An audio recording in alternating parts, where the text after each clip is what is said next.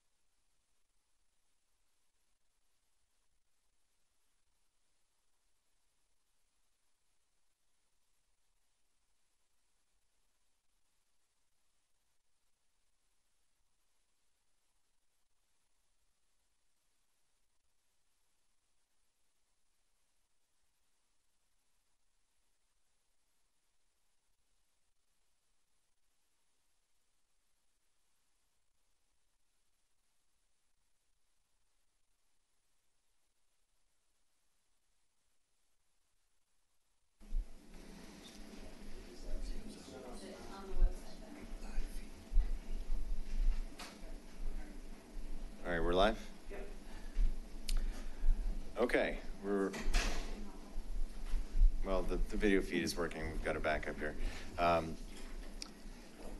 Sorry for the technical difficulties. We had a massive computer crash with our Granicus software, which brings all our meetings onto the website. But we've got a backup video, and we're going live onto Channel 8. We may be online at some point, but we're going to move forward. So before we took a break, we just adjourned the executive session, and now we're on item number 5 of our agenda, which is action on executive session items.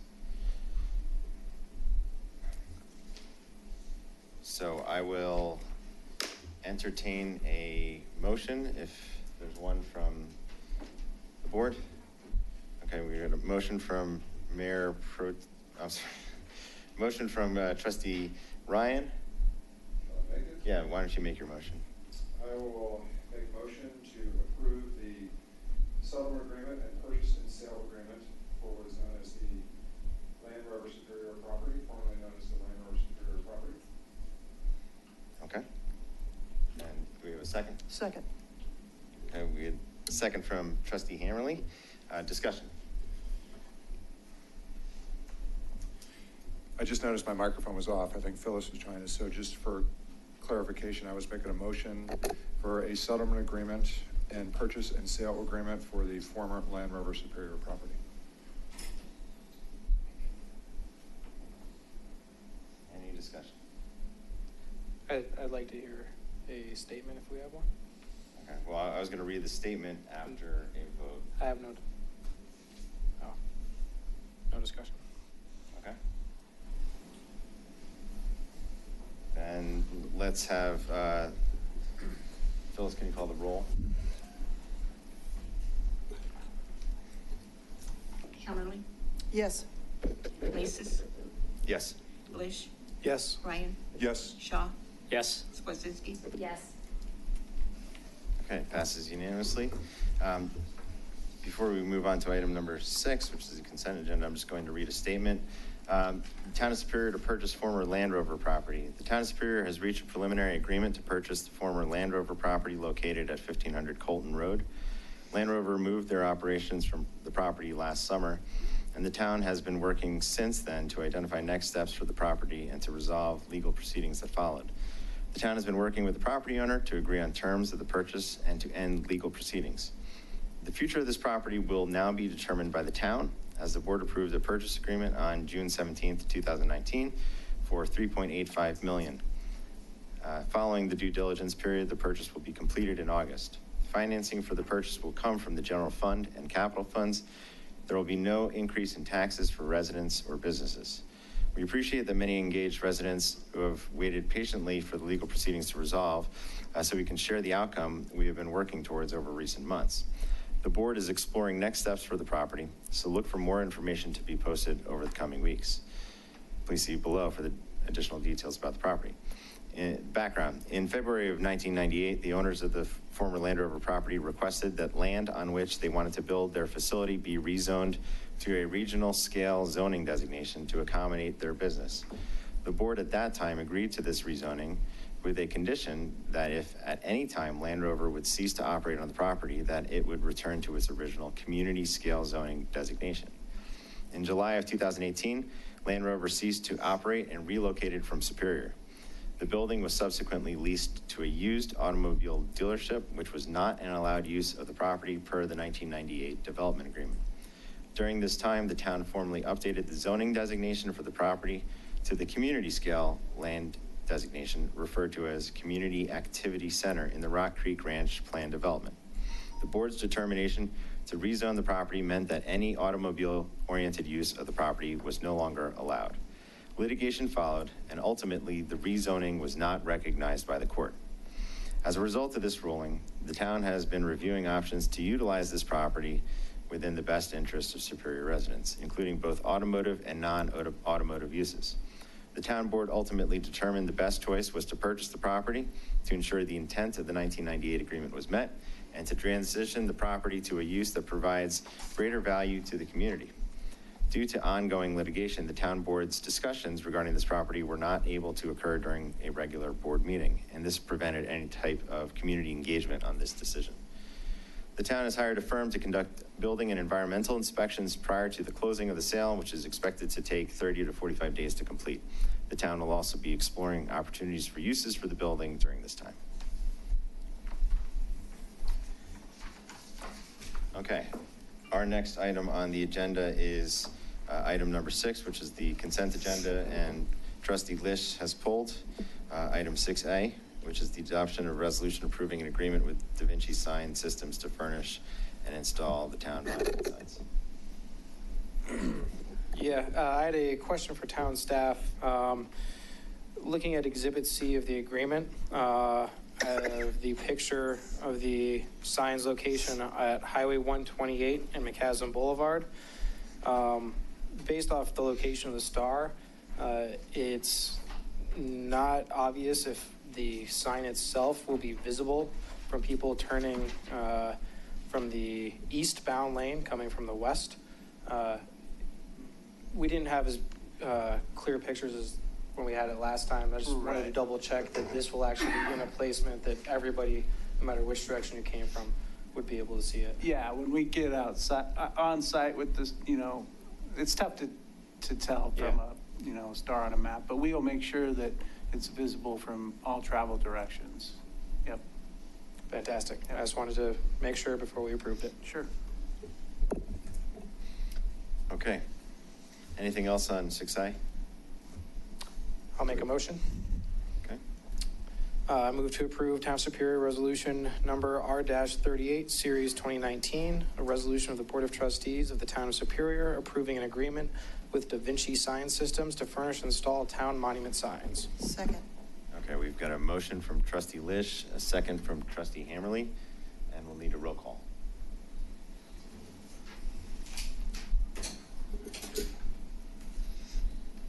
Lasis, Yes. Lish, Yes. Ryan, Yes. Shaw, Yes. Kwasinski. Yes. Hammerly. Yes. Okay, passes unanimously. Next on the agenda is item number 7, discussion and consideration of community space within the Morgan Ranch downtown Main Street development. Thank you, Mayor Pro Tem. On April 8th, the Morgan Ranch Group presented a concept plan to the board for 5 blocks of Main Street in downtown Superior for mixed-use development. During those discussions, it was brought up that the board may want to see community or civic space in one of the buildings as part of their mixed-use development.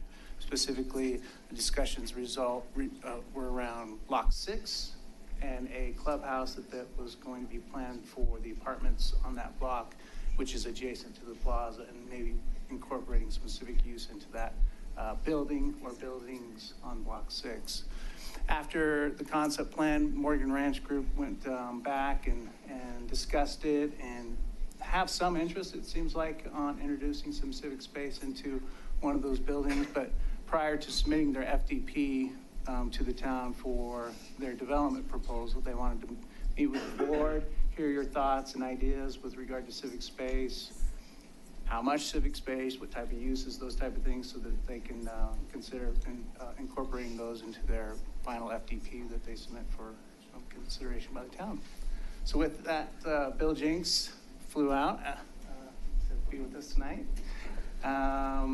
as well as the rest of the team, to present some ideas that they have, get your feedback, and have discussion. Thanks, Bill. Thanks, Matt, and thank you all for taking the time tonight and giving me an excuse to be in Colorado for a restful night. So yeah, like Matt described, we took what you said at the concept hearing or concept plan presentation. Two of the major comments that I heard were a desire for some structured parking for some public use, potentially integrated with the plan, and the potential for integrating civic space into that corner of the plaza in the northwest corner of the plaza. So we took that. We've been working with KTGY, who's here tonight to look at plan options.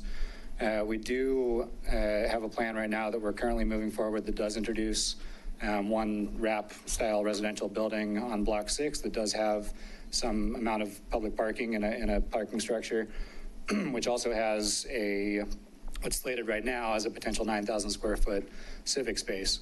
To kind of back up for just a second, the civic space is really tied back to the cost sharing agreement that RC Superior entered into with the town in 2013, at the same time with the original PD approvals, which basically allocated $10 million of this TIF financing that Downtown Superior benefits from to pay for the improvement of parks and civic space in the project. We've already spent about $750,000 of that in Village Green Park. So there's a remaining somewhere around a little over $9 million to allocate, which needs to pay for Parks 1 and 2, 20% of the Central Park south of the sports stable, and the civic space to the extent that you want it. So part of the discussion tonight should be around budget. I don't know where the town is with planning with Matrix Design on budgeting for Parks 1 and 2. That's an important part of this equation, because if you spend $8 million on the parks, there's no money left over for the civic space. The civic space that we're going to show you as an option, again, is about 9,000 square feet and has a budget of somewhere between $2 to $3 million, depending on how much you want to do with it, how nicely you want to finish it, what you want to put inside of it. So tonight, we really want to hear from you what you think of our plans that we'll show you in terms of the shell and the general space and the orientation. Also program what you want to happen in this space. Is it a library? Is it a big flex room? What do you want? And then 3, thinking about budget, and if we have any input yet on the park, I don't know if we do or not, but just continuing that discussion and thinking about where the dollars are coming from. So with that, I'm going to pass it off to KTGY. They'll walk you through the plans they've done, and then I think we can have kind of an open dialogue, questions, comments, and look forward to it.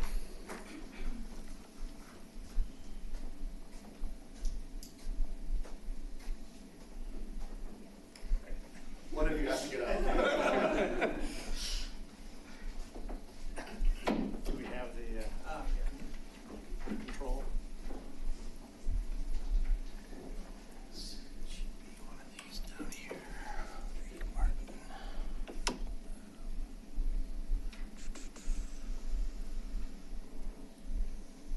No, that's ours.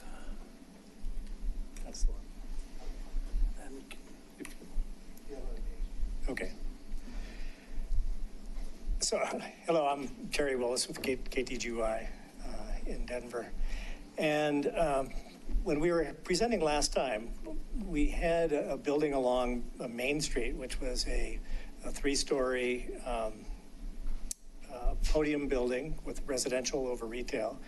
We had a clubhouse just to the north of that, and then a residential building just to the, well, actually, it wasn't a residential building. It was a swimming pool, actually, to the north side. And in discussions with the town and discussions about parking, and I think the mayor actually brought up the notion of civic space would be appropriate, where we were envisioning the clubhouse for the community. After thinking about that, we looked at combining civic and the clubhouse into one facility that was kind of shared. But when you layer in the requirement for the additional requirement for parking, especially for the civic function, it's been concluded that maybe the best solution is what we call a wrap building, where there's a parking garage in the middle lined with retail at the ground, and this blue is where we're anticipating this civic function being, and then residential on the north side, kind of tied in with the rest of the residential in the community. So this is the general location along the promenade and fronting the main civic space that we're creating, or main public exterior space that we're creating.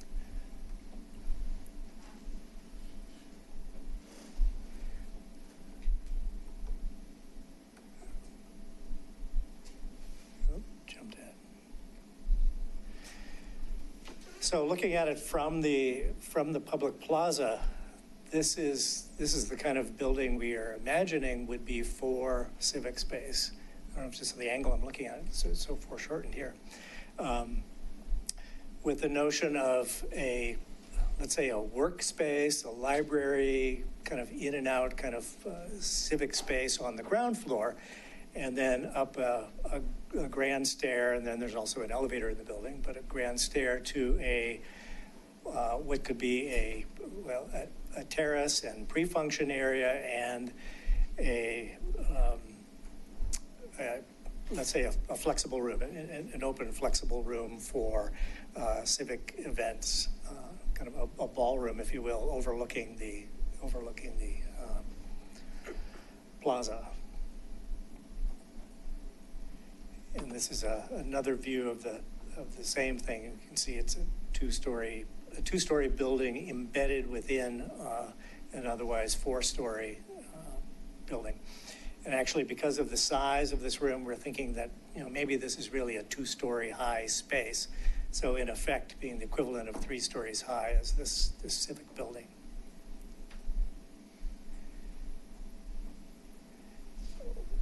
What it looks like in plan, this would be the ground floor, and we have not articulated this plan whatsoever until we have a discussion about what the functions are of this civic space. We've talked about co-working, we've talked about a library, and I don't know what all might come to mind, but this is basically the footprint, about a 4,500 square foot footprint that we're talking about, connected to the parking garage, so people arriving to use the space can use the parking garage and enter into the civic space. And then a second floor up this terrace or up this elevator to a pre-function room that is in front of an event space with a pretty substantial terrace overlooking the plaza and a grand stair feeding up to it that you can imagine people are eating their lunch out on that stair as well. The primary function for this is a second means of egress for the space, but it also provides some dynamics to the architecture and how the space gets used as well. And that's about all we have tonight. So we have not tried to program this for you or identify anything beyond that. But you can imagine this space might have a kitchen in it or a warming kitchen. I just can't imagine what all the functions you might want to have here. But roughly, approximately 4,500 feet on each of 2 floors. Right, leave anything out, Bill? No, I think that's, And I don't think we have I think another. that's good. Obviously, we're, again, open to your comments on architecture and layout and certainly programming and budget. I think this does do a really nice job of connecting the pedestrian promenade from the park into the plaza and providing some public activity at this corner of the plaza, which is pretty important and helpful. And I do like what KTGY has done here with the, oops. Let's see, I guess I can't zoom in. With the grand stair on the exterior here, we've talked about potentially, integrating more flower plots and planters and things to kind of soften this up.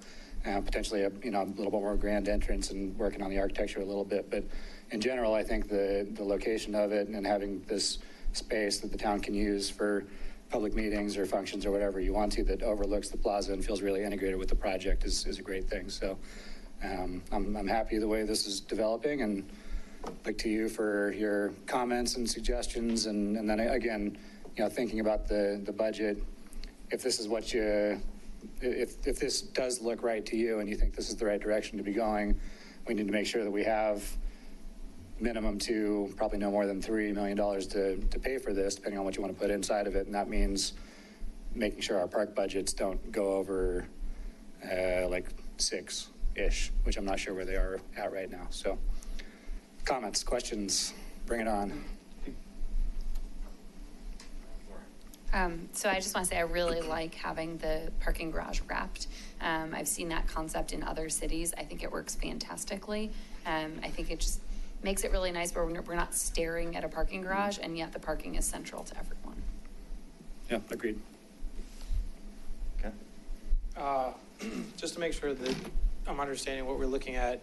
So we have the first floor, the second floor basically combines into the third floor, and then the fourth floor up top, we're looking at private residences. Yeah, this is residential above. So the civic space would be this box here, everything in dark gray basically, and which is 2 floors. It's really got the height of 3 floors because you're going to have like 15-foot clear height, so you feel like it's a nice tall space. Okay, and then Matt, question for you. Looking at the event at Superior that was pulled together in 2016, we don't have, it's clearly conceptual, but from a square footage standpoint, are we looking at maybe roughly half of what's in here as compared to what was envisioned in the main event? It was around, I thought that was around 15,000 square feet. Is that right, Patrick? The concept that you're referring to, I actually think that time at the board was interested in seeing the full, like up to 40,000 square feet. What you're seeing in that presentation was the second iteration of it. And to be honest, we actually started throwing amenities in. It's my understanding this is probably closer to 10. Yep. So think of that, the event, as kind of the full, the full meal deal, to where we were going a full 4 floors. 4 floors. Yeah. Yep. Right. Yeah. And again, just it started much smaller, and then we came up with this concept of, let's take all the uses and see what that would look like in a layered effect, which is, very conceptual, going up to 4 floors. Yeah, no, I appreciate it. I just wanted to make sure that the context was laid for the rest of the board as we talk about what we've seen and what can stay and what priorities are, just from a size perspective. From the exterior, I really appreciate the grand staircase that activates the area. I think adding that is a bonus.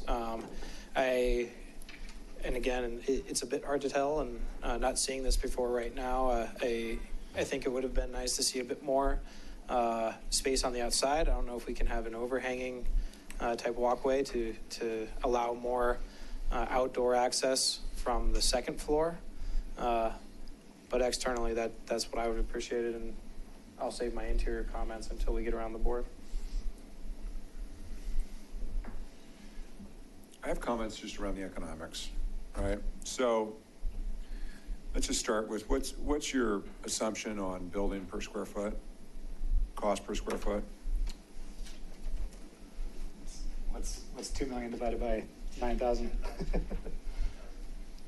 It's only 260-ish. Yeah. We had, so we're working with CFCC, Colorado First Construction on the entire project. They did run a conceptual estimate of just this Civic Center piece, which for what you're seeing here, assuming it's, generally kind of white box finishes, so pretty simple finishes, but ready to use with flooring and ceilings and walls and all that kind of thing. They came up with 2.25 million to do that. Now, obviously, that's where I say, depending on if you want to add folding partitions and furniture and all that kind of stuff, it can easily get up to 3, but this, as shown, would be somewhere between 2 and 3 million. Yeah, and I'm kind of surprised by that estimate. I mean, I think when we were, yes, when we were looking elsewhere, and I recognize once things get really expensive once you include aquatics, so it's hard, but even when you exclude aquatics, I think we were closer to the 350, 400 per square foot. So, and the reason why, I'd be thrilled if you would build this for, $2.5 million and give us 9,000 square feet. But unfortunately, the way this is going to work is we have $10 million to play with. What I heard you got not play with, but we have a $10 million out of the TIF that is dedicated towards civic space. There is some, I'm going to use the word ambiguity, not from a legal term, but from an interpretive term around how much of that 10 million is for brick and mortar, how much of that 10 million is for parks, how much there's, things move very quickly, and there's exhibits that say illustrative, and we all know the history there. But ultimately, if we spend, you're 750,000 in on the 10 million. Did I hear that right? For Central Park?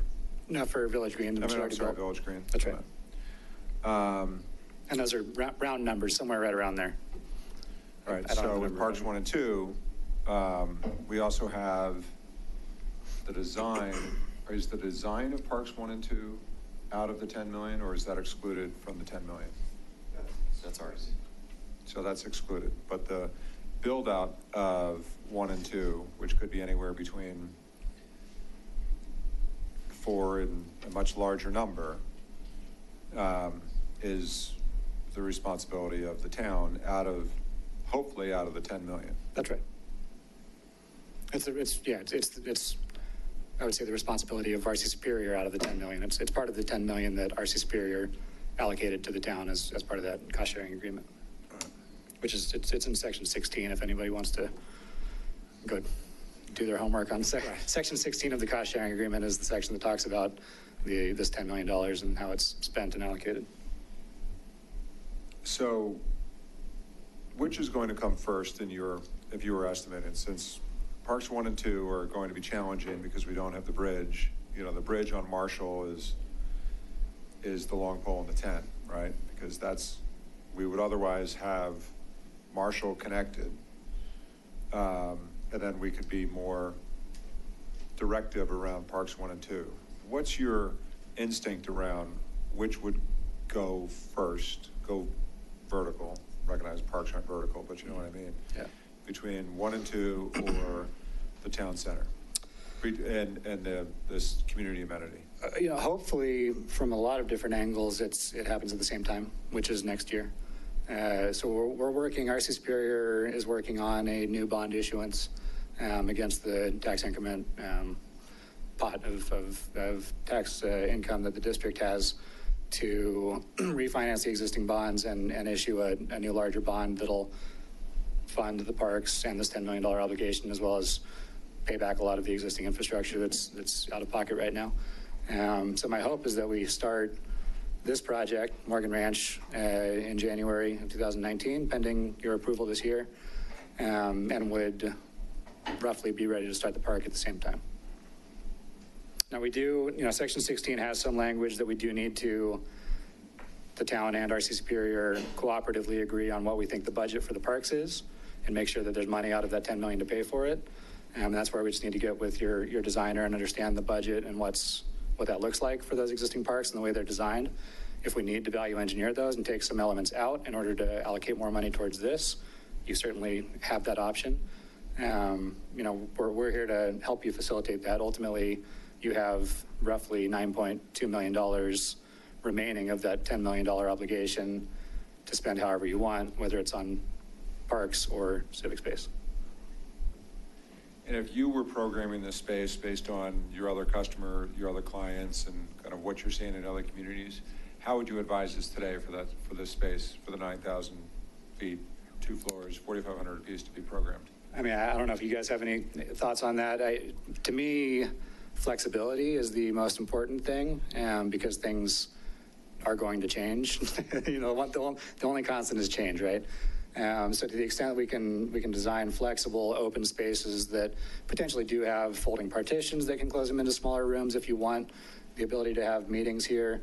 There's been talk in the past of some kind of a satellite library that could provide, you know, at least computers and that kind of thing as a public amenity, which I think would be interesting.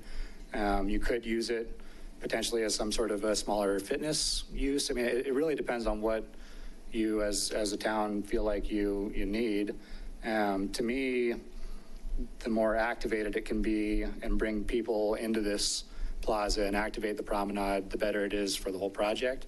But you know, to me, really, I think leaving flexibility kind of, I would do potentially some kind of a kitchen facility and then some pretty large, wide open spaces that you can potentially partition into smaller areas as you feel like you need to. And then the rest of it can be flexible furniture that you can move around and change out, and you know, that's easy to change.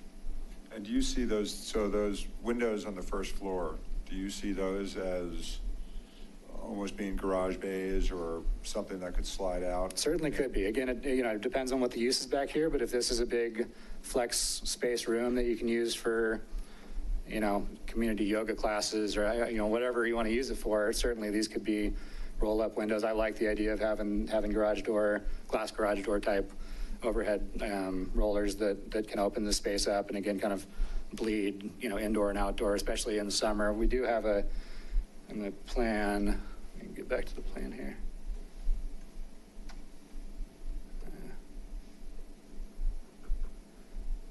We do have a sort of a stage or performance area planned in the plaza here, which is right out front of that space, which, you know, could be pretty fun. And this is envisioned to be a very active space.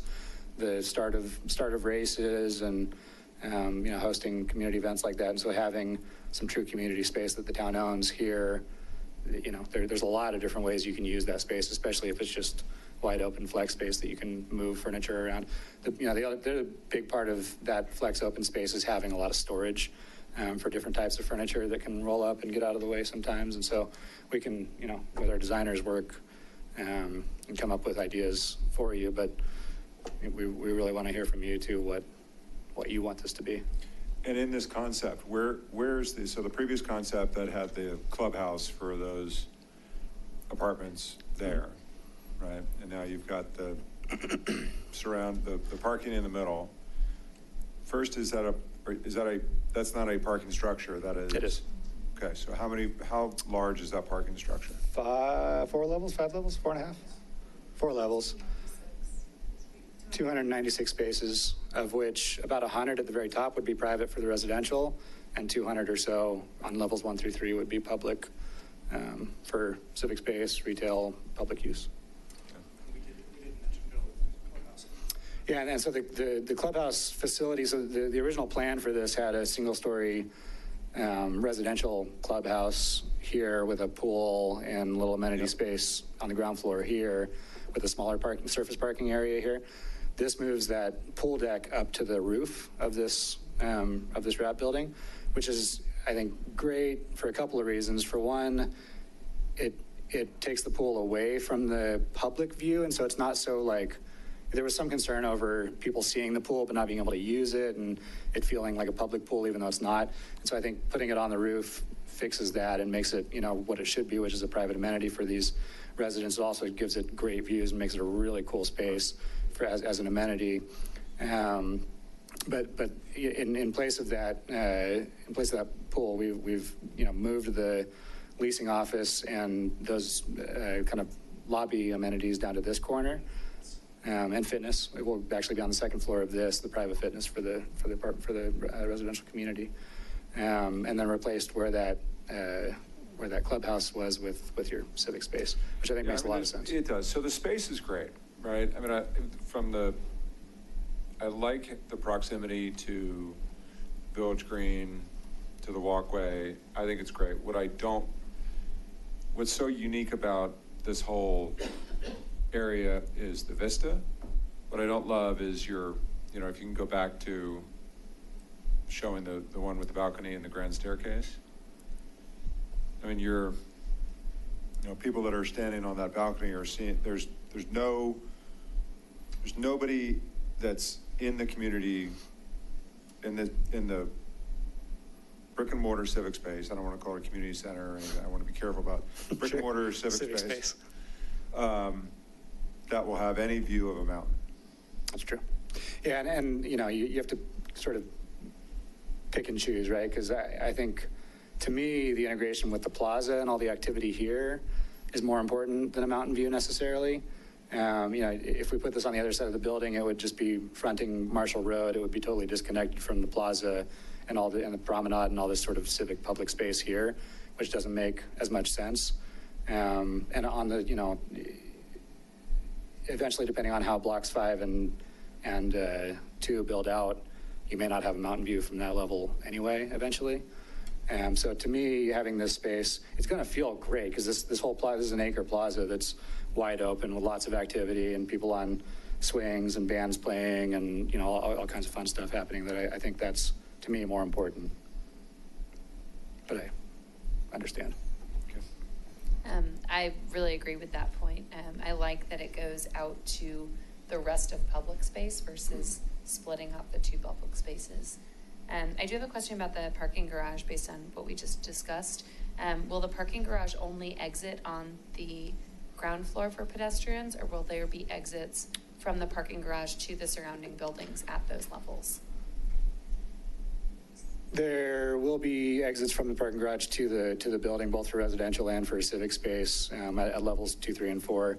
Okay. The main entry pedestrian would really be coming down an elevator. There's a public elevator located right here that you can't see on the plan, and then there's residential elevator located here and here. Which, if you're a resident, you're going to come in. There's one parking entry off of Marshall Road here for your car. So you're going to come in the parking structure, wind up 3 levels of ramps, and park on the top, and then take the residential elevator wherever you need to your unit. If you're coming as a member of the public to either use the restaurants or Main Street or Civic Space or Plaza, you're going to come in, same place, park on levels 1 through 3, and then use the public elevator right here, either to come, or if you're on levels 2, you could go straight into the Civic Space, I think. Yeah, that was really my question. So yeah. 2, they can go in. Or you can take the elevator down to the ground floor and come through this. This is a pedestrian opening connecting the parking garage to the plaza, and there's another one here that connects the parking garage out to Main Street. And then also, how many residents are intended to use those 100 parking spaces? And is there anything to prevent them from taking up all the public spaces on the lower levels? Yeah, parking management's a bigger issue that we're going to have to spend a lot of time on. We have engaged Walker Parking, which is a professional parking consultant, to help us. So far, they've been looking at a shared parking use analysis that looks at all the different uses we have, when those uses are expected to have parking, and then does sort of an analytical model on how many spaces we think this whole project needs, which is how we've come up with this plan and this parking balance. They'll also advise us on parking management from for us as the retail owners. We're just as, if not more, sensitive to that than you are as the town, because we don't want private residents and their guests clogging up all of the retail parking spaces, because the retailers need those spaces to function.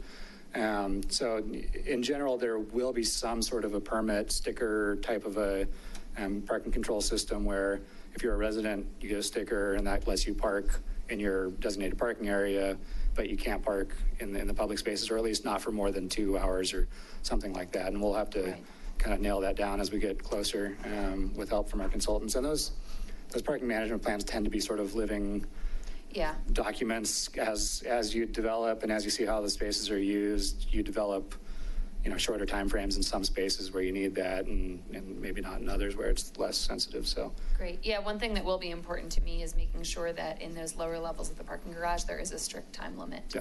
on how long people can be there. Sure. Is it contemplated that those parking spaces would be free to the community, or that they would be metered? So that it'll be treated like the rest of the Metro District owned parking, like this parking structure here. Right now, that's all free to the public. The Metro District does have the ability to add some sort of a paid parking scenario in the future if it needs to in order to offset its costs as a public quasi-governmental agency. Right now, the plan is to have it as free public parking, but there's no covenant on that. Okay, thank you. But it would be, sorry to clarify, the public portion of this garage would be dedicated to the Metro District, just like this parking garage has been dedicated to the Metro District, and it would be owned and managed and maintained by the Metro District for public use. Yeah. Bill, I appreciate it, and thanks to you for coming back here, taking everything you heard from us in April, digesting it, and coming back here in light of your, everything else, all the feedback we gave you, came back with definitely a more improved plan for, sort of unlocking that community space. But, to Trustee Ryan's point, prior to coming to the meeting, I kind of looked at some of the other places like this across, the greater Boulder Valley, and Longmont, did an expansion in 2015, $4.5 million for 11,000 square feet, so $400 a square foot. They have a 25, or I forget how many people, I think it's a 250 person auditorium inside that. So, $400 a square foot. I'm just struggling with the economics, dialing it back, because I just want to make sure that we can, maximize the value here. If we're getting $200 to $300 a square foot in terms of infrastructure, obviously you've got shared mobilization fees and all sorts of cost sharing or, economies of scale here, which will, give you a whole lot more capacity. But I'm just a little worried about, starting with a $2 to $3 million budget, 9,000 square feet, and then, breaking ground a year from now, as costs go up, we're seeing concrete costs go up 25% year over year, how that starts to change. Mm-hmm. And, what the recourse is if we run out of money. Love to hear your thoughts there, because, I know the cost sharing agreement has no scalar. It's sort of frozen in time. Right. And we've all seen what's happened to the cost of steel and concrete in the last 2 years. It's just mind-numbing. Mm-hmm. Yeah, I think we need to, both engage, certainly we need to engage our contractors, which we have already. We're going to we're going through the process right now. We're probably, 80% through schematic design on our project, on all the private work, which includes now this or will include, if you like, this civic space. We'll treat this from a design standpoint as if it's part of our project, and we'll bid it as if it's part of our project. So we'll get a guaranteed maximum price from our contractor sometime around depending on when you approve it, third quarter, fourth quarter of this year, and which will lock in the price for this. And that puts that risk on the general contractor at that point. And that's how we mitigate our risk from a private construction standpoint too. So we'll have a number before we start break ground on the total that it's going to cost to deliver it.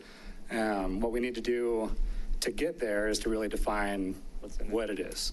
Right now, we have it as sort of a blank shell with a drop-in ceiling and some lights and carpet probably, with not a lot of specialty furniture or anything else. And so we need to figure out what that looks like. That budget could easily get to 3 or 4, depending on what you do with it. You're going to have some savings here as compared to a standalone community center, because it's built into the larger building. So you're saving a lot of skin. It doesn't have its own roof, really. It doesn't have its own, 3 of the walls are sort of interior to the building that would typically need more expensive finishes.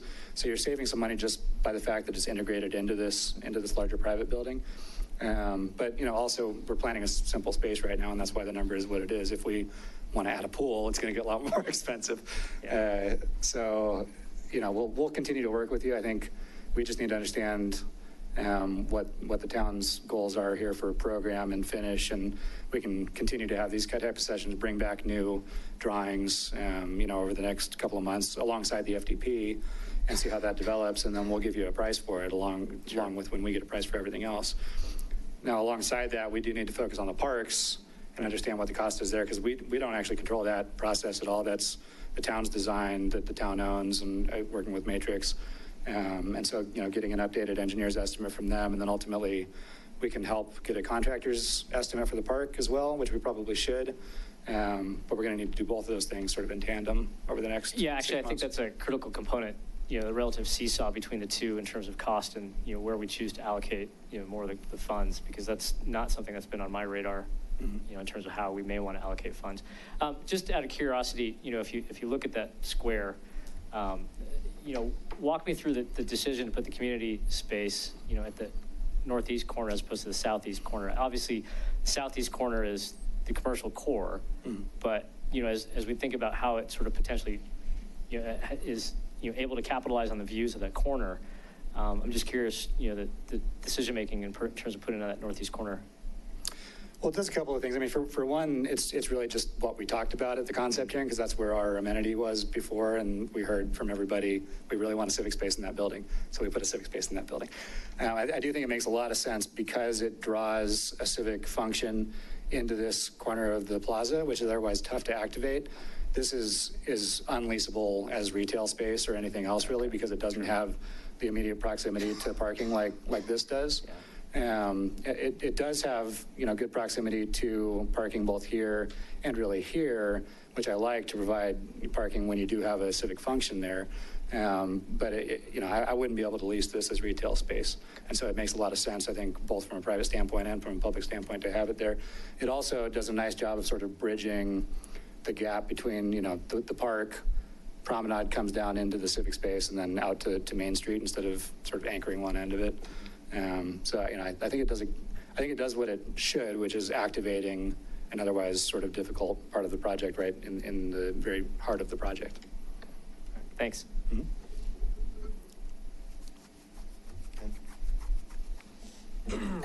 So I just wanted to clarify one of my earlier points. If we could move to the front of the building again. So earlier, in seeing the articulated in the colors, the color change here, I thought the articulation was actually showing levels rather than just a staircase. My eyes just didn't pick up on what I was looking at. I'd like to take back what I said. Rather than seeing just a staircase, I'd rather see this as different levels of stairs. That way you're adding a seating component and you can actually look out to the rest and you're actually participating in becoming more immersed in what's happening out in the center. So right now, I'm assuming this is just a flat wall, right? Yeah. So in my mind, that's wasted space that we could be doing better with. And again, I like what Kevin was saying, adding garage door style windows there that can come up and you can come out. Again, that's what I'd also like to see up here, especially if we can add some type of patio or walkway up here. It doesn't have to be gigantic. Maybe it's 4 feet, 5 feet wide, something like that overhangs.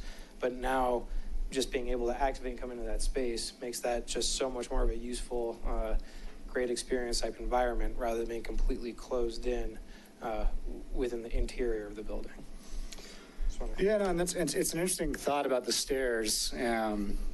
And I, in a lot of ways, agree with you that it'd be interesting to have a wider stair sort of marching down towards the plaza so that people can sit on the stairs and look into the plaza, and it becomes sort of a bleachers for the plaza and for that bandstand and everything. The design problem or issue with that is that, like you can see here in profile, those stairs, if they go perpendicular to where they are now, are going to take up 30 feet of depth, which either eat up most of the space we have in the building for this, or start to push out into that plaza area and encroach into the promenade, which I'm actually okay with. I was going to say, do you have a problem with that? I don't necessarily have a problem with that. I think it's kind of interesting, actually. As you're walking down the promenade, you could see these stairs stepping down, across your field of vision, and it's kind of interesting. It would, it complicates things a little bit because we're going to need to figure out how the property line works with that, but we can do that. We're going to move property lines with this anyway. So if you're all collectively good with those stairs encroaching into the public space, the true public, I guess they're both public space, but the plaza and the promenade tracts, then I think that's certainly something we can look at. And I do think it's an interesting idea. I would prefer not to have the stairs encroach into that space, only because I know earlier you were talking about one of the potential uses being as a start for races and things like that. Yeah. And you take that away if you block off Well, that promenade. it's a big space though. I mean, the stairs, if they did encroach, it would be like to that line there. So I mean, the plaza is still plenty big to. Well, the plaza is, but then you're blocking off that whole promenade, which I was assuming was what you meant. Yeah, far no, as yeah, thinking races. about, and maybe we can look at design, maybe it only encroaches 12 feet, so it kind of comes halfway out or something, and then part of it pushes back into the building, and so we'll have to. I definitely don't want to take any building space away Yeah. for it though, also. I'm wondering if we could just take the current design rather than having the stairs come out, even if we were doing like a railing and it's open or plexiglass or something where people could see from the stairs out to the plaza without actually having the stairs encroach at all on that. Or maybe they even just, maybe they just turn 20 degrees, so they sort of address the plaza more, but they don't take up quite so much room. You can see what I'm talking about. If you take this stair run and you flip it this way, that eats up most of this space, or likewise kind of eats up Yeah. some of the space out here. But I think that's an interesting idea either way, and let's look at a couple of options, and we can continue to talk about those. So there's a lot to absorb, and this is good. I think it's improving, right? I think we talked about the seesaw between park and brick and mortar, right? I want,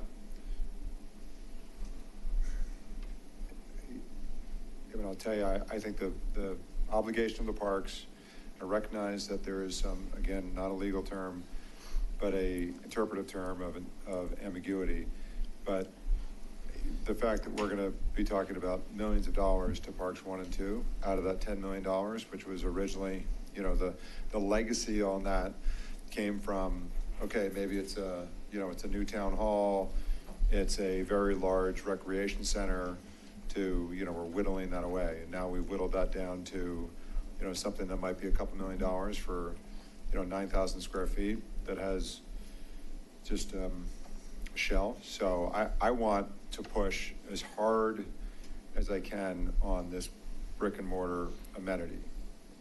It doesn't mean that I want to abandon Parks 1 and 2, but I think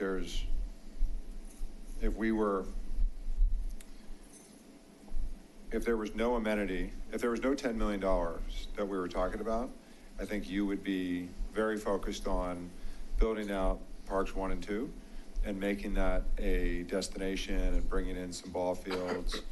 It might not look as nice as, it may not have the concession stand that we're thinking about, or, you might have to dial it down a little bit, but my sense is you'd still be building Parks 1 and 2. I have no sense that you'd be building this community space, this brick and mortar community space. So I want to push as hard as I can to meet the original intent of the previous boards around that brick and mortar. So I want more out of the community space, not less. To that effect, remind me again what's on the, I see those nice looking people up on the ceiling. Who are those nice looking people? One of these? Yep. There's Tenants. 3 people up there? Yep. I don't want tenants on the roof of my. Yeah, I we want talked that about space, that. right. We talked about that right before coming in here. This is that'll change. This is a difficult space to manage anyway, because you're not going to have multiple residential units that share a balcony. So, these likely, if there are private outdoor spaces up here, get much smaller, tucked back up against the residential building, and then this just becomes a roof of the space. So you're not going to have that kind of condition like it's shown here, I don't think. If you can program, well, not so fast, right? I do think if you could find a way to program the roof to be additional outdoor space, I think that makes a lot of sense. If that roof is programmed for additional outdoor space, I think that roof on that gray part of the building should be set aside for the community. You mean public? Yeah. But that makes it hard, because I recognize you want to put, those windows are residential. You don't. Yeah, that doesn't work. So that's honestly. a balance, right? Yeah. So it's, unless that is unless you plan on building the multi-million-dollar penthouse with a balcony that size, But even if you have a multi-million-dollar resident up there with a balcony of that size, the balcony should not be on the town's building. So Agreed. I'll push back pretty hard on that during the. No, that's not a problem. I agree with you. But I like sometime, that big wall that says, I think Ken has a good point, Superior Civic Space, and that wall that, it's hard to tell how high it is, but, maybe 15, 20 feet high. If you could somehow either pivot those stairs, I agree with both Ken and Laura. I don't want to compromise the existing outdoor space we have, because an acre sounds like a lot, but it's really not that big, right? I don't want to compromise that. At the same time, if you could somehow make those stairs dual use for folks that are, sitting there either watching something that's happening in the park or enjoying their lunch from the cafe there, but somehow if those steps could almost be programmed, I think that would be a cool use. Yeah, I agree. Okay. And what's your current, so we had a pretty lengthy discussion around grass versus turf. And I know we're sort of outside we're talking about the brick and mortar, but have you given any more thoughts? I've been to a few different spaces. I even have pictures that I'll email Matt for him to forward to you guys. I've seen a couple of these kind of new developments, and I'm not seeing any grass. I'm seeing all 100% turf, 3 for 3.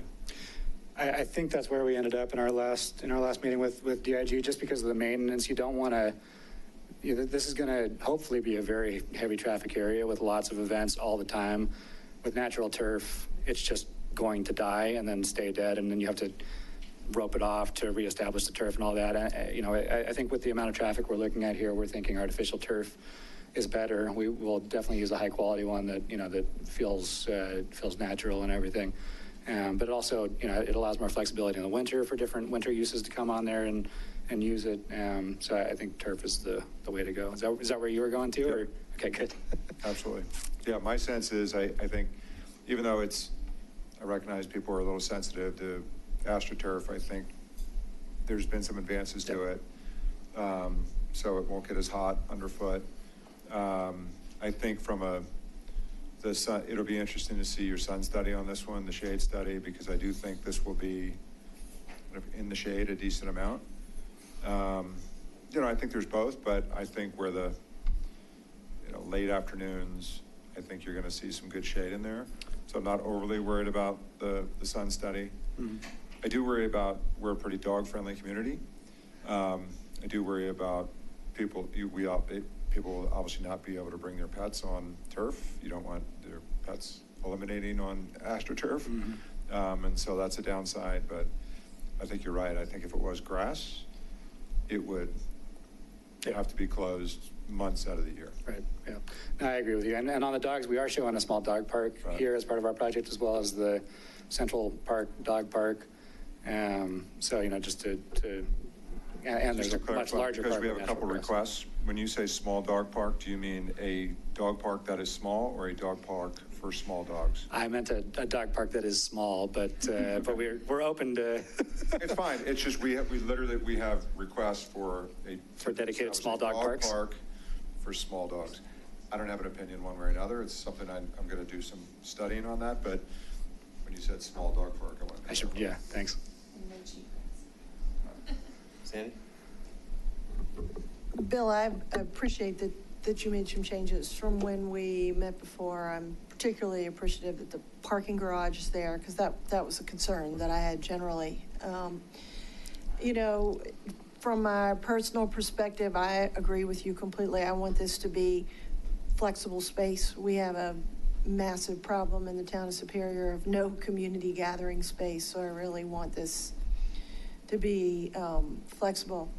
I guess the biggest disappointment for me is that I've looked at beautiful drawings that our director of Parks and Rec presented to us for years, and we always had those beautiful views of the mountains, and they're gone. They're completely gone in this rendering. And so if there is any way that top floor can be somehow reclaimed for the town so that we can get those views. I mean, Superior, this is our downtown, and that our downtown is not going to be able to take advantage of that unbelievably beautiful view in our own civic space it's disappointing. I mean, I understand you've got design constraints, but if there's a way you can make that happen, you'll make me a whole lot happier.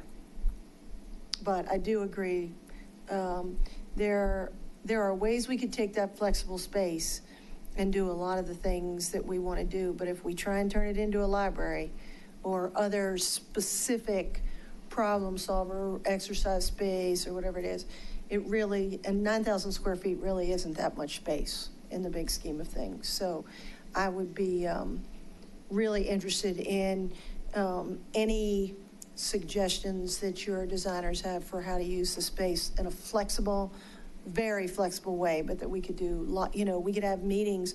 Maybe we do have a stage for dramatic activities or whatever, but I want it to be very flexible.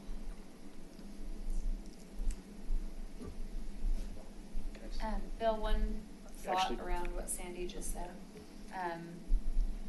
I realize we're talking just about this one corner and this one piece of civic space right now, but the parking garage that we haven't discussed yet, the larger one that's over to the side, that one is much closer to the views to the mountains. So maybe one possibility would be if we could add an extra top level, not enclosed space, but even like patio on that. That might help us get the mountain views without significant cost of like a full indoor story. Just a thought. No, and that's fair, and I think will continue to be open for discussion. Because this project is getting funded right now, I think, and this is not right now. This depends on what happens with all these other uses around here and how those develop. I think it's noted, and we should keep that in mind when we start talking about what happens on this block. But for now, let's make it as good as we can, where we can right now. And I guess I'll let you keep going. Any other comments? So, Bill, I apologize. You probably said this an hour ago, and it just didn't register. I mean, when you put this together, was your design constraint the 9,000 square feet or the dollars? Really, I mean, it's a mix of a lot of things, right? I mean, it's looking at the space and what really works. It's looking at the dimensions of the site. This parking garage really can't get any smaller because the slopes have to be a certain length. And so, this is the space that we have to play with, really. I think the $2 to $3 million budget does sound about right, knowing that we have a little over $9 million to spend and we have 2 big parks to build still. Again, we're happy to do kind of whatever you want to do. If you want to make this smaller and parks better, that's fine with us. Yeah, well, I want to at least have the thought discussion with respect to, borrowing $1.5 million away from the parks and throwing it the civic space, only because, the leverage we get with you as the builder is going to be a lot greater on the concrete portion of the development as opposed to the park. If we threw another $1.5 million at it, made it 4.5, is it suddenly, 14,000 square feet, 13,000 square feet? If that was a possibility, does that build it up another level, or is that already intruding on your planned? Yeah, I mean, I don't love it because it kills residential units, which are part of my project, and makes the private project less valuable for Morgan Ranch, which, it's kind of complicated because Morgan Ranch doesn't have this obligation. RC Superior has this obligation to deliver the civic space, and Morgan Ranch has a contract for this land. So to some extent, Morgan Ranch can just say no to RC Superior, who's asking us to take on this obligation for them. Now, obviously, you know that I am intimately involved in all of those parties, and so we're making it work as well as we can. The short answer, yes, if you had $5 million to spend on this building, potentially you could go up a level. I would lose another however many residential units. You still likely wouldn't get that view to the west, being on this side of the building, because the parking structure is actually a little bit taller than the building is here. And so even if you were on the roof, you're still going to have a wall behind you, unless we moved this over to this side of the building, which again I think the proximity to the plaza and the public use overrides the consideration. Yeah, I mean, my question is kind of twofold. One is, really in terms of just maximizing, as Sandy alluded to, in terms of trying to maximize the amount of space, because whatever we have, we'll use it, in terms of trying to get the greatest amount of bang for the buck. And I think the easiest answer to the question is diving into the budget on the parks and seeing what that's at right now. Right. If it's at $5 million, maybe you can cut $1 million and give more money to this. If it's at $10 million, and honestly, I don't know. If it's at $10 million, then we already have to cut out $3 million just to make this work. That gets harder. So I don't know what the budget on the parks is right now. Well, Matt and Patrick, do you know? We don't have the final engineer estimates on it, but we're working on that, so. Do you have a ballpark idea? Uh-huh. Do you have a ballpark idea based on what we saw? Yeah, $5 to $6 million. Is it fair to say that the enhancements made to Coal Creek, getting ahead of that, may reduce the initial budget we saw around Parks 1 and 2? That's a fair statement. Yep. Okay. So that could be some savings. What if it was, play a hypothetical, By all means. play a hypothetical, what if it was $0 for the park and $10 million and we said we wanted an aquatics on the roof? So, well, you can't do that is the answer. Not allowed. Not allowed by the cost sharing agreement. But if we mutually agree, cost sharing. Well, I want to build that park, though. I don't want it to be a big dirt lot in the middle of my project. I mean, that's sort of protecting us from a private standpoint, too. I think you'd actually say that. So I don't want a big dirt lot in the middle of the project either. So, but if we don't mutually agree, then we're gonna have a big dirt lot in the middle of the project. That'd be bad for you. Yes, it would be bad for me to have a big dirt lot in the middle of my project. So would you build the park regardless? No, I'm not going to give you extra money for the park if you spend all your money.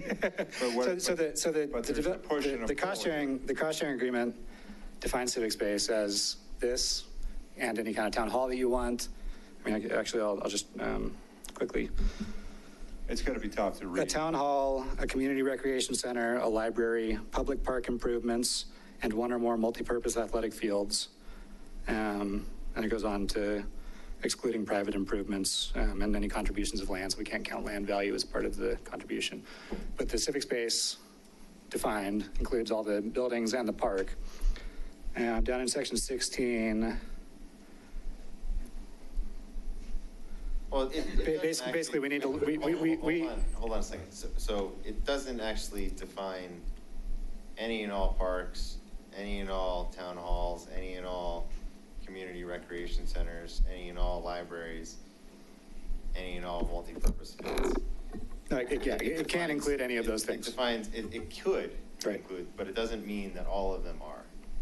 It says certain public improvements to be mutually agreed upon. So, I mean, I think that's Trustee Ryan's point. Right. So the hypothetical. The hypothetical is to be, what are we mutually agreeing upon? And so if a hypothetical, if we wanted to put aquatics, so I recognize that, not that the retail space is of extreme value and we're site limited here. But from a rooftop perspective, and from a hypothetical perspective, is there an opportunity for aquatics on the roof for the community? Realistically, no. Because? From a design standpoint, it's not going to work with the rest of the project that we have around it, and from a budget standpoint, there's not going to be enough money to pay for it. So not enough budget. So indoor aquatics are challenging because you start putting aquatics indoors and you're talking, and you get a 25-meter pool that's 4 or 5 lanes, you're talking $12, $14 million just for that. Patrick, affirmative, head nod, yes. So, but outdoor aquatics, you're not for 25-meter pool for 3 or 4 lanes, or even some type of more social pool. We're not anywhere close to $12 million. You're not going to spend $12 million for your rooftop pool, but it's for a couple hundred apartment dwellers. This would be an amenity, hypothetically, an amenity that would be available for the community that could have 100, 125 people at any point, so you would want a pool large enough. Would the rooftop of the garage, setting aside the financial limitations a minute, would the rooftop on the garage fit a pool that could have 100, 125 people at any point in time? Not with the other amenities we need up there, no. The other amenities you need? for This garage, like a fully public garage that was a standalone thing, certainly could if there was money to pay for it. This garage has to serve this residential project as well as this retail project, and has residential amenities on the roof already by necessity. So By there's- necessity of what? And what are those amenities? the residential project needs amenities to be able to lease units and be attractive in the marketplace, and that's the only place to Right, put so I it. get that. So when I look at all, so for those watching at home, I know those apartments are. Can you draw a box with the mouse around? So all of everything north, everything in orange or yellow, actually, well, sorry. This is residential units above retail, as is this and this. This is residential units wrapped around above retail. And then these are all residential units. So all those folks you're saying would have access to the pool, and they need, in order for you to lease that space, they need some type of gym. Private residential amenities, yeah. Private residential amenity. What other spaces did you look at for private residential amenities? This obviously wasn't the only space you looked at. Well, we had that ground floor here before we introduced the parking structure in this whole wrap I building. think in the last working session, we suggested moving the pool to that uppermost right corner. Was that looked at? Yeah, I mean, we need parking here. We like the amenities central to the project and located proximate to Main Street so that with traffic coming in, you see the leasing office, and that's connected to the pool for a leasing tour. So it's important that that all be down here.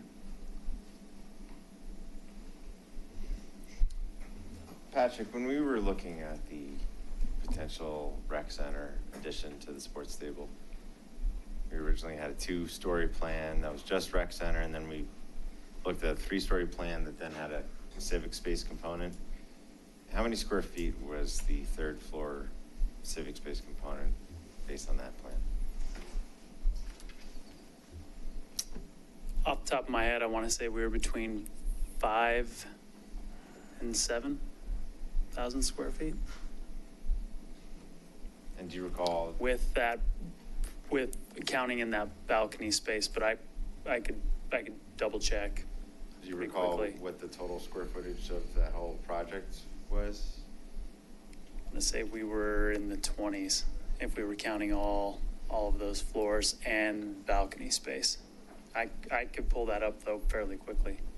Yeah, I'm just kind of curious because, I think it would be helpful because, we certainly like that civic space component, especially, with the views out to the west, and we had the big windows that were opening up, and we like the idea of having, flex space that we could be using for, lots of different events, right? Community gathering. I mean, one of the needs that we really have here is a need for getting a large group of people together in one spot. And I just want to make sure that, 9,000 square feet here, I mean, it's really 4,500 square feet, right? 4,500 square feet per floor, times 2, is sufficient to house enough residents that we're looking to actually house. Yeah, part of this could be, you tell us how big of an event you want to be able to host. You want a 500-person event? Do you want a 300-person event? What's a realistic size? And we can, take that back in design and make sure we're accommodating it. Those 2 levels could be connected by some kind of a grand stair that makes them feel like part of one space if you wanted to do that. We can look at other options. It's just, again, meeting whatever you want the program to be and how many people you want to be able to fit in this thing. Yeah, I mean, if we're doing a, kind of community art walk, something like that, where we have, local artists that have, we're basically turning it into a museum, then, that staircase works and it's an active space where people are walking throughout it. If we're actually having, the mayor's State of Superior event where, that's kind of the largest event that we have on an annual basis now, where we're addressing. He'll be on the stage addressing the crowds in the plaza. We could do that, but, if the weather's not cooperative and we want to do it indoors. Sure. What can we do with 4,500 square feet is my question. Well, I mean, this building here is 5,000 square feet, just under 5,000 square feet, and it's divided up into a bunch of different spaces. So I think 2 levels of 5,000 square feet, you can do quite a bit with as far as events goes, and especially if the second floor is basically 2 level. I mean, with the ceiling heights being so tall, it gives it that added space and feeling and atmosphere when it comes to events. Who would own this space? Would this be something that would be dedicated to the town? Yeah. Yeah, we'll do either an airspace parcel or a condo map and break it out as a separate ownership along with the retail. So the retail would be a single owner, the civic space would be the town, and then the residential above is a third owner. So, And in connection with that, the town, if the town decides initially that, and what we're looking for is, meeting space, and then at some point in the future, something else is built that satisfies that need, and we want to convert it into a library, or we want to convert it into something else, we'll have flexibility to do whatever sort of community type use we deem is appropriate. Yeah, I mean, we haven't thought about, covenants on this type of thing. I don't think there's any need to with the town owning it, as long as it's, from our standpoint, as long as it's, not a lewd activity or anything illegal or, anything like that, that's going to bring the value of the surrounding area down. And obviously if the town owns it and it's for civic use, I think no matter what it's used for, it'll be a positive, engaging activity. That's a good thing, so. But there will be, this is going to be a beautiful space, right? And first, this is, we're moving in the right direction, which I'm very appreciative of. Just when you start thinking about 4,500 square feet, and then I think about the need for some type of kitchen, right? That's, if this was commercial space, we would need 30 to 40, probably 40% for a kitchen. It's not commercial space, so, but let's assume I still need 20% for a kitchen. I need another 10, 15% for storage of the type of furniture that's going to be in and out, whether or not it's the tables or something like that. So, I'm left on the ground floor with a room that's not much bigger than the room we're in right now. Well, let's look at actual space plans. We can show you a kitchen. If you want a kitchen, that's a good input. We can put a kitchen in. I think storage is hugely important to be able to store tables and stuff like we talked about, so we should plan a large storage area. Let's continue to look at floor plans and show you what it looks like, and we'd actually do some renderings of the interior also and give you a feel for the space. Like Matt said, this whole building is 5,000 square feet, not this room, but the whole building. This room is roughly 1/3 the size of that civic space. Yeah, I agree. I mean, that was my estimate that, I'm going to lose at least half the 4,500 for storage and kitchen and restrooms, and so it's just, we're starting to. And we're right now we're showing restrooms on the second level only. Again, all this is subject to your input, but we're showing restrooms on the second level only. This space could be a kitchen if you wanted it to be a kitchen. Pre-function doesn't need to be that big. Pre-function could just be a space off of the terrace. Alternatively, if you wanted to put a kitchen downstairs, I think a kitchen could easily fit sort of in that notch there and leave the majority of this civic space, open for kind of flexible use. So in general, I think you're aware of my hard stop to catch a flight, right? So I think we probably have plenty of time, but just in case this conversation continues, I'll apologize now for departing probably between 8:10 and 8:15. But I personally, I think this is positive movement in the right direction. I think the reason why we're doing this now is because you're getting ready with an application for a large area. And if you're thinking about the Lego blocks and what goes where, we don't want to come to you post-application and say, oh, we should have put the community space over here instead of over there. So we're trying to make sure we have the right decisions. So thank you for taking the time for that. My feedback to you, number one, if I'm balancing brick and mortar versus park, I think as you can imagine, I want more for the brick and mortar than I do for the parks. I think the parks are more your responsibility than ours. I recognize that there's some weirdness in the language, so it's going to be some shared responsibility. But I think you'll build those parks anyway because you don't want big empty dirt lot. I think if you had access to lease this, I think you would make this a community room for your future tenants. I think it might be I don't know what you would do, but it wouldn't be, I don't think it would be vacant. So I'd like this to be dedicated more for the town. I think 4,500 square feet on the second floor is fine. I'd like for the first floor to have 4,500 square feet of usable space, which means that we need to make this bigger, because by the time you have storage and kitchen area, I don't have anywhere close to 4,500 square feet of usable space. When I see that residential leasing office, I don't see why you couldn't put that residential leasing office on the second floor or potentially a storefront elsewhere. I think that's an opportunity for us to have that, and then the garage pass-through happens between our space. But I'd like to see a little bit more than the 4,500 on the first floor. And the parking is great, by the way. I really appreciate it. I think you listened nicely around our concerns around the absence of parking. I think having roughly 100 spaces dedicated for this, as well as the shoppers, I think that's going to make a big difference. Patrick, did you find the square footage? Yeah, so excluding the recreational usage, Right. so more of the community usage, we're looking at a total of 17,000 total. And a decent portion of that was, if you remember at the front of the building, we had talked about the removable walls. So you could have a large gathering area, 200 to 300 person gathering area. So That was all on the third floor? all on the third floor. And that included the patio deck? That does include the patio. Yep. Yeah, I mean, that was a big space. And there are, I'm actually just kind of looking at some of the renderings, and this was kind of towards the end of that project. I could tell that we were starting to throw some like additional restroom amenities from the second floor onto the third floor. We had moved classroom space. But yeah, we were looking about 17. And when we looked at what that was actually going to cost before we actually killed the project, where did we end up? 20 million? Yeah, for all three floors. 18, 20 million, something like that. Okay. So, Pool was a Yeah, large yeah, chunk of that, yeah. yeah. yeah, obviously, but that community space wasn't getting built without a pool below it. So, I'll echo what was said just now by Kevin.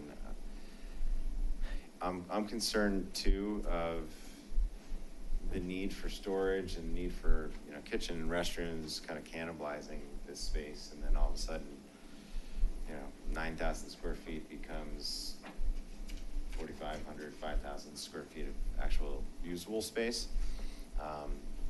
So we need to figure out ways to actually, I wouldn't want to see this delivered and then it turns out that it's really not usable in the manner in which we were hoping it would be, because we need civic space. It was certainly contemplated within the governing documents, and we want to have functional civic space that really is useful. I agree the parking structure in this project is a huge improvement. It's desperately needed, I think, and I think it's going to be something that, it's going to add value to your project. It's also going to add value to the town, because people are going to be traveling downtown and they're not all going to be parking along Main Street. They're going to need to have a place to park, and you're going to want them parking in a parking garage. And hopefully that will then avoid the need for too much surface parking, and you can actually kind of fit some more dense urban structures there, that you're not leaving room for just surface parking lots. In terms of the look and feel of the design, I think it looks great. I think the whole development looks great, and I think that this is going to be a really valuable amenity for the community. I think the real importance of what this is bringing to the development is flexibility, right? And we need to have that meeting space. We need to have a place for,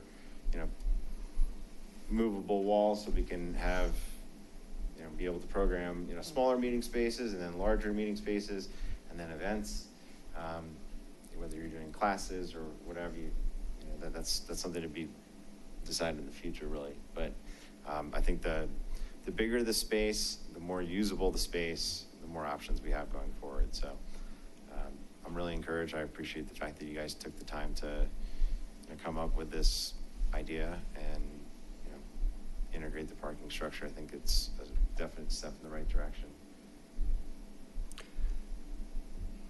I'm going to raise a big can of worms, based on Kevin's comment around Lego blocks and moving things around. I understand it's not as easy just to swap things around, but if we go back to the map of where everything's located,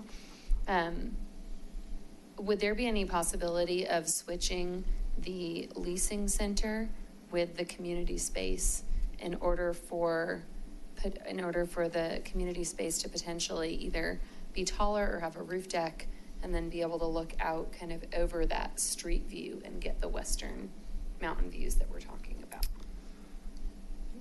No. Okay. For a couple of reasons. You know, one is having the leasing office here at this corner for the residential project is important. More central, yeah. From a standpoint of getting it financed and operating it, and you know, our residential development partner is here. He'll tell you if I let you put the leasing office back here, they're like out of the deal. Okay.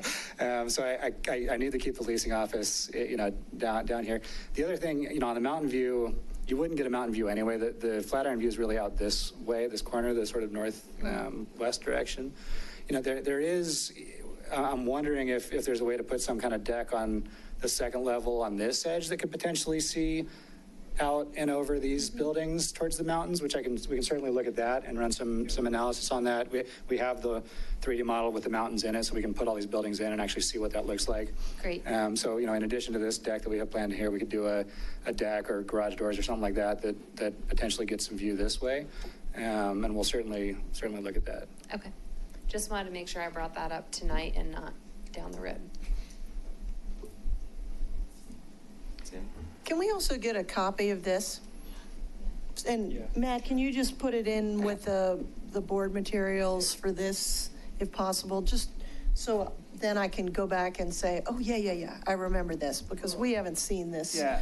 This latest iteration. They of brought what it on you've flash done. drive tonight to the meeting, so I couldn't get it to you ahead of time. But Okay. we'll also include it as part of the public packet that's on the Okay, that'd be website, great, people just so we have a copy of it also. Yeah, and I apologize for not getting it to you sooner. I would have liked to, but I had a baby and they've been working on it until this morning. So. Yeah. How long are you going to be able to Your baby's use going to that? college next year. Yeah, come on. But anyway, it would be helpful to have a copy of that. Thank you. Can we take note, it's not in the scope, but I do notice the change in the orientation on some of those buildings. Is that your intent there? Which?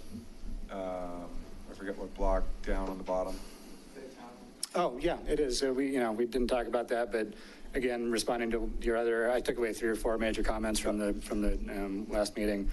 We have reoriented this. We lost a couple of units, but in order to respond to your comments, we thought it was worthwhile. So these now are actually some natural stormwater treatment, sort of bioswales in the middle with parking around them, and then all the residential does face a public right-of-way now, except for this one little block which faces a sort of private interior street, but is still facing a street. So Bioswarm swale does not sound as nice as it looks. well, it's what's out here on Main Street at these corners. It actually does look nice. It's just native grasses and things that can help treat. No, you should reorient your thing. Bioswales are a good thing. They are positive for stormwater management. They have nice grasses. They look very natural and pretty flowers, all that kind of thing. So. And what's the timing, just for those watching at home, what's the timing to come back with this whole application? What are you thinking? So KTGY is working on the final development plan for formal application. I think there's a draft due to us like now-ish, and we're planning on submitting the end of this month. So we'll look at some tweaks on this, and we'll clean up the rest of the drawings and have an application package in by July 1st, 2 weeks from now. So we may see it early August, is that what you're thinking, the board? We've got our staff review, and it just depends on how clean the submittal is when we get it, how many comments we have, and how long those take to get resolved. It could be, early August is optimistic, it's more like September, late September probably. Anybody else? Ken? Yeah. One final comment and question. So I think you heard Trustees Ryan's questions in trying to get to whether or not aquatics is possible for the town in this space. And I hear your position of trying to get residents in and making sure that you can give the property the amenities it needs. Is there any way we can make this a dual-use pool that serves for everybody? You know, I'd like to entertain that, but just having talked to our financing partners and everybody else on the residential side, the answer is no. The residential uses need a private residential amenity like that, and having it shared with public, just from a management standpoint, is a problem, and from a financing and leasability standpoint, it's a problem. So. And what if it's the town that operates it instead of the? Well, then you don't have a private amenity, and that's equally a problem for a scale of project of this scale. So are there alternative amenities that could be substituted for a pool that would still meet the criteria? No. Worth noting that the residents in this apartment complex will have access to our pools. As members of the public, yeah. I mean, of course. I understand. There isn't, of course, but you know, the tone of the residents here don't want a shared use with the rest of the community. The rest of the community is welcoming these residents in, and they may use our pools. Of course. If you go, I don't think that came across exactly as intended. But that's no mean feelings intended. If you go look at any 350 residential unit project, it will have a private pool that is not open to the public. And I'm not disputing necessary. that. I'm just am wondering about the location. So, and because once there's, you know, the commodity, the highest value commodity in this is space, and you know, once this space is full, there's, you know, we can't then plop in a community amenity, an amenity for the entire community, right? So I think these are all good questions around, are there other, okay, you have to have a gym and aquatic amenity for the 350 residents. Is there any other location so that the rooftop of the garage is available, or we could push the 9,000 square feet to something more? As part of this project, no. You know, like we talked about earlier, the obligation for the civic space is really RC Superior's obligation, not Morgan Ranch's obligation. We could, you know, if you want it bigger or you want it somewhere else, we can certainly not include it in the Morgan Ranch boundary, which is under contract, and include it either in the parks or on Block 5 or Block 2 or Block 8. RC Superior can do that. It's, you know, it dedicates additional space, which, you know, hurts RC Superior a little bit because it can't count that land as contributable value, but and the $10 million is, the $10 million depreciates every day, right? So as prices go up, sure. Right. So a big part of what we're trying to do is bring this amenity as soon as possible in line with. And I think this is the way to do that. I mean, that's what, you know, that's the benefit of us being involved in both sides, is trying to broker a deal that works equally for Morgan Ranch, for RC Superior, and for the town. And so there's, you know, it's a delicate situation, of course, but you know, we're doing our best and trying to find a way that we can deliver this as quickly as possible. I agree with you. We're going to start construction on this larger project in January. To have this be a part of that is the fastest way to deliver this space for you. You know, we just need to make sure that it's feasible from all sides of the aisle. And I would like to just, as you know, before we break, maybe a brainstorm, or if there's any uses we haven't talked about yet. I mean, we talked a little bit about a kitchen, straw vote. Do we want a kitchen or not? Some big sort of programming input like that as a group would be helpful, so that we can bring you something next time that has what you want it to have. Right, you know, right now we have a big open flexible space. We'll add storage. I'd like to know if you want me to add a kitchen or not. We will add the deck and try to get some mountain views. We'll look at those stairs and the orientation of the stairs. Is there anything else that if there's any other programming ideas or things that you want the space to do aside from make it bigger, now's the time. So the space is definitely smaller than I think we had initially contemplated, but I still would love to see some sort of flexible walls included. Yeah, I think you're right on that. Having a big 5,000 feet is actually a pretty big space if you're going to have, most of the public meetings I've been to have been sort of 30 to 40 people.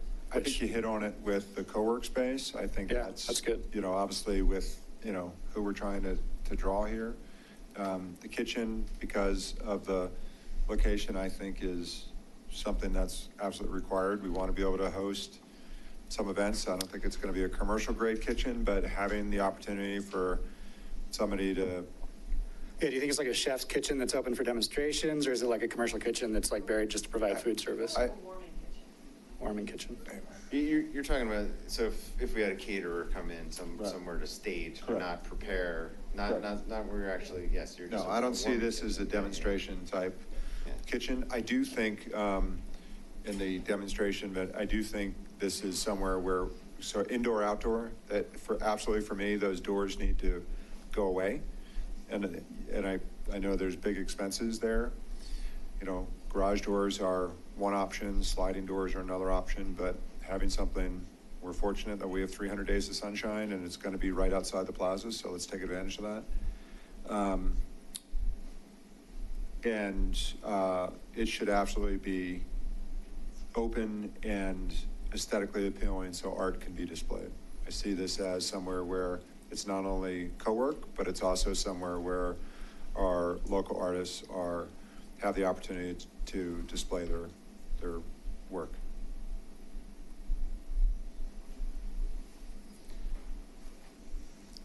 I'll agree with that, and again, just echo a wraparound deck on the top. We talked about getting the mountain views on the side of that building. Let's just make a larger wraparound, that way we can activate more space. I would, again, Bill, I heard your answer. I'd like to push you one more time to go back and see if we can challenge some of the assumptions in talking about the pool area. Even though that pool would, in theory, be open to the public, it's not open to all the public. Our Superior pools are only open to Superior residents. So you still have to have that magic "I live in Superior" card to live there. And this would be the third pool. So we're not all of a sudden going to see every single person in Superior showing up to this pool. It's still going to be in the proximity of all of these folks. There's nothing saying they can't go in and use it. It's still going to be a huge benefit to them. But all of a sudden, this adds so much more value to the town. If we can somehow challenge that, if we can start talking about the economics of how that happens, that's a conversation I would like to hear and I'd like to have. Because I'm also concerned about the number of residents coming in here, and all of a sudden our pools are beyond capacity. So if we could talk about a pool that can be used by everyone. Everyone's welcome to come rent a gorgeous apartment and have access to the pool. Of course. No, we'll think about it, and I'll continue to talk to the team about it. Maybe there's some sort of a joint use thing that's still controlled with a limited number. I will pursue it in good faith and see what we can do. But we don't make all the decisions, or need to get this financed, and we need to may have it be a successful operating project too. So I'll do my best. Do we have an idea how many, if we had an event where people were setting up rows of chairs, just in a speaking event, how many people we could actually fit on a floor that is 45? What's auditorium occupancy, like 100 square feet, or how many square feet per person? 15 square feet per person. So in a 45,000, what's 45,000? What is that? 4,500 divided by 15. Really? We're doing a lot of math in this meeting. That's about 300 people on 4,500 square feet. That's the second floor? Yeah. So potentially 500 on the first floor? Well, I just took 4,500 square feet, which that was 40. Yeah. No. So that was actually first floor. So this 4,500 square feet is roughly 300 people. Okay, that's 300. Up here, 2,650 would be half of that. Or, 175 people. yeah. I know so when you go through your notes and look at all this, I think hearing taking off the residential leasing office or potentially the residential fitness, you may not be willing to compromise that. You do have access to a unit on the kind of northwest side, so maybe cannibalizing some of that unit for a kitchen on the first floor in particular. So on the northwest side, go just north of the stair. What's there? This is utility rooms connect. There's transformers and electric utilities out here that come into the building. So if you move that west by 40 feet. We'll get you as much space as we can. We'll look into making it bigger if we can, and look at adding a warming kitchen Would you like the warming kitchen on the first floor or the second floor, or do you care? My instincts are, and you guys are the experts here, right? But my instincts are the first floor is better just because I see it coming more outside into the space as well, and asking people to come downstairs with trays and stuff feels hard. So my instinct's some of the first floor. But And on the second floor, you know, as we're looking at it, we have this terrace, which is, you know, in this pre-function, which is eating up a lot of this. Otherwise, you know, this could be 4,500 square feet up here too. If you wanted to have more space on the second floor, you know, especially if we start looking at more of the roll-up doors and the indoor-outdoor things, some of this terrace could become actually indoor usable space that just opens up to the exterior. And so you end up with a larger function area that's again, a little more flexible, because instead of having a true outdoor terrace, make it more, bring this wall down potentially, make a smaller terrace, if any, and just have these windows open, so the whole thing is a terrace when you have the windows open, right? If you want more, I mean, that's a way to accomplish more space, again, without, you know, necessarily having to find more space. So also with regard to the kitchen, I'd be curious what others think. I would love if the kitchen were on one end, had the flexible walls where it could be blocked off. But I think for a lot of things, we could be using that space rather than having a dedicated, this is only the kitchen and we can't go in there. Are others okay with that? Like if it's kind of on the end of a room rather than an entirely separate area? yeah, that's why I was thinking either cannibalizing a bit in the residential leasing or cannibalizing where they currently have some of the equipment up there. But yeah, I agree. It's sort of tucked in a corner it's not in the middle. Well, and it's not a separate room that's blocked off.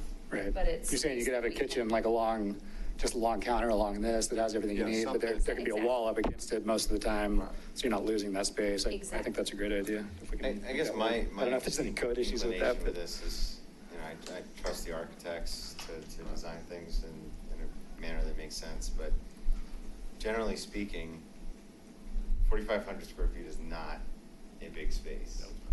And it is quickly going to become a small space the more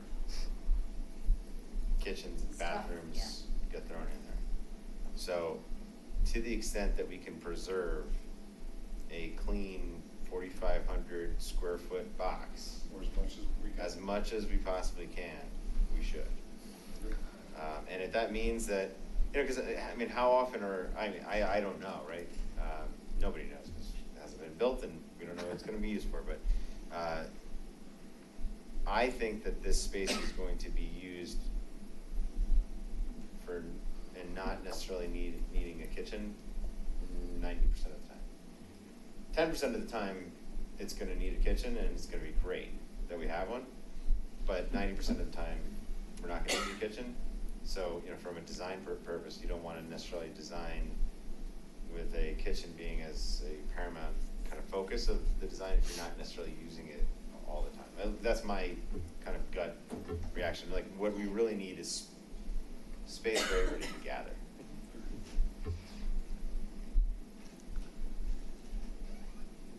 I do want to open this up to the public. I know we have a couple members of the public here. If anybody has any public comment that they'd like to make. I want to add one comment. Oh, sorry.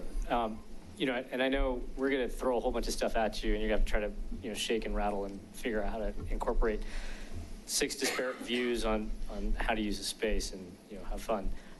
You know, because I differ with my colleague, you know, Ken, and I don't necessarily see the value of a pool here.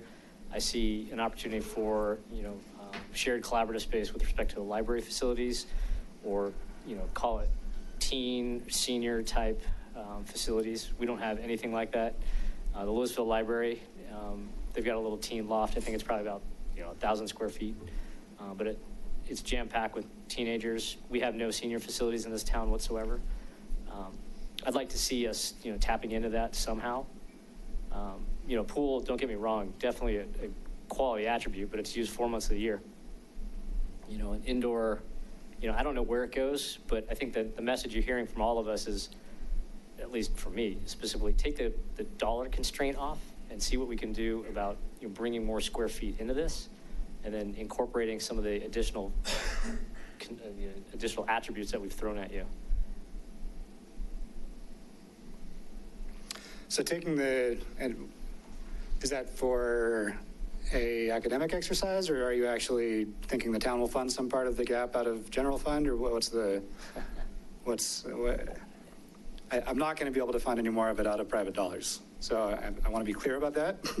Our interpretation, and based on that definition, which does reference the section 15 in Exhibit B, which talks about all the parks, is that we have $10 million to build to build Central Park. No, sorry, $10 million to build Village Green, Parks 1 and 2, 20% of Central Park, and whatever you want to allocate here.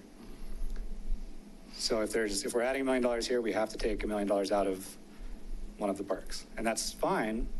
But I want you to understand that there's not just an unlimited budget here. No, I completely understand, but up until now, I'd never even realized what Parks 1 and 2 were on the drawing board as, right? So, sure. I think the first I'm hearing of that is you got a $2 to $3 million design constraint, which I want to understand what we can do to remove the constraints across the board. What's in the Parks 1 and 2 design that's consuming so much cash that we can potentially, spread things around a little bit. Yeah, and I'd be happy to get involved with a design. So there was an FDP approved on Parks 1 and 2 a year and a half ago, which is the basis of design for all of those costs and everything.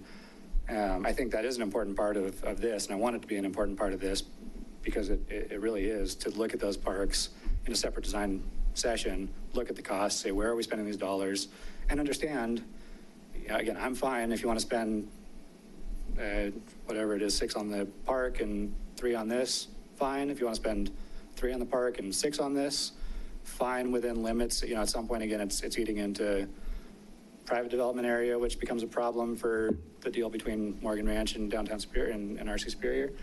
But we'll work with you on whatever you want to do. I think the park is an important piece, though. We need to understand the budget there. No, I completely agree. And what that means here. But we will, that said, we will look at opportunities to where we can grow, if we can grow, and how to potentially reorganize some of the space, along what everyone said tonight. Okay. Anything else from the board? Public. Thank you, Bill. Thank you. I do want to open it up to public comment. If anybody from the public has any comment they'd like to make, please come up to the podium. And if you just identify yourself for the record. Yeah, my name is Rachel Tittle, and we will be residents of the downtown area in the next month or so. I would love to see a library in this space. I think that it is a huge draw for community members of all ages. I think it can be a great place for teenagers to be positively engaged, and I think that it would be just a huge asset in this downtown area. It also draws people to the area, so if you're there, you can sit down and work on your computer. It can be a great place for students, learning-wise, of all ages.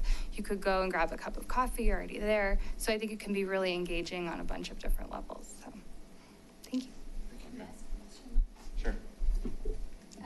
Ms. Tuttle, sorry, just wanted to ask, as you're talking about the amenities that a library would include, yes. It sounds like a lot of those are things we're considering for this community space, but not necessarily with the books and the checkouts there.